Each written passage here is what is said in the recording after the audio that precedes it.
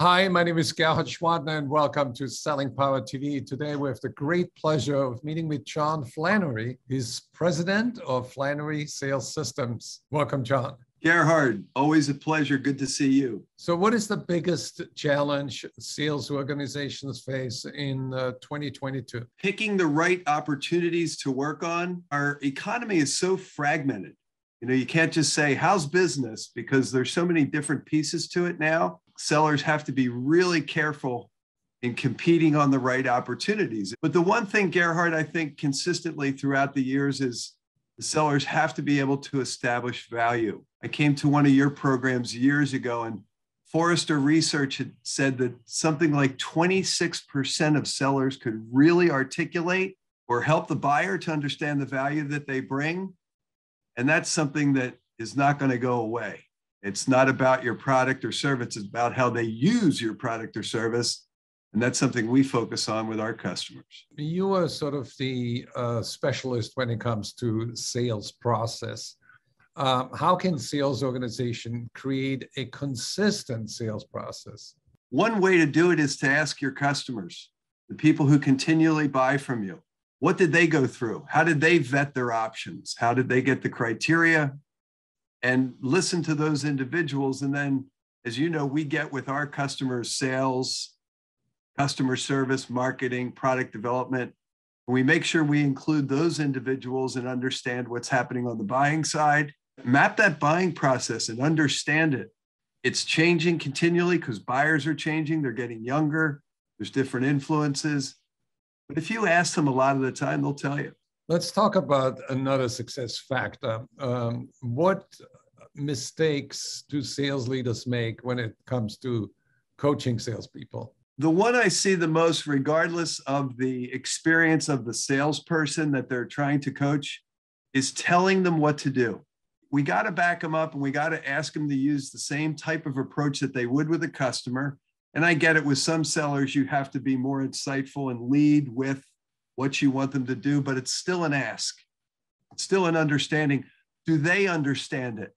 Do they understand where the gaps lie? You also have to be very consistent with your coaching and also leave time in there for ad hoc coaching, because that's what some sellers want. They want you on the end of the month or the end of the quarter. So leave some time for ad hoc coaching. And then, as you know, in our programs, we focus on skills. So many managers are coaching deals. They're what I call deal engineers: product, price, service, T&Cs. Make sure that you're coaching the skill that helps them fill all of the steps of the buying process, because sellers will advance to the level of their weakest skill.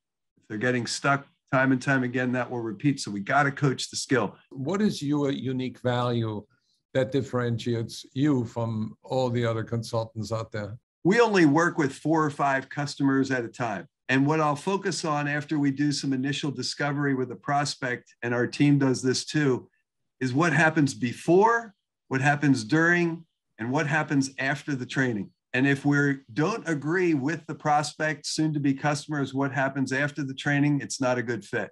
What do we do before? What we do during the workshop? Those initial workshop are always led by me. And then last is what happens after the workshop, what happens when they walk out the door. Because as you know, if we don't do something quickly, going back to old behaviors happens overnight. So we set up those 3 things very clearly. There's no surprises by the time we get to the point to kick off the project. Can you share a quick customer success story? Be happy to. This summer, we began working with a company that's in the engineering, testing, and localization types of services with their customers. They're about a $150 million customer, 300 people in different customer-facing roles.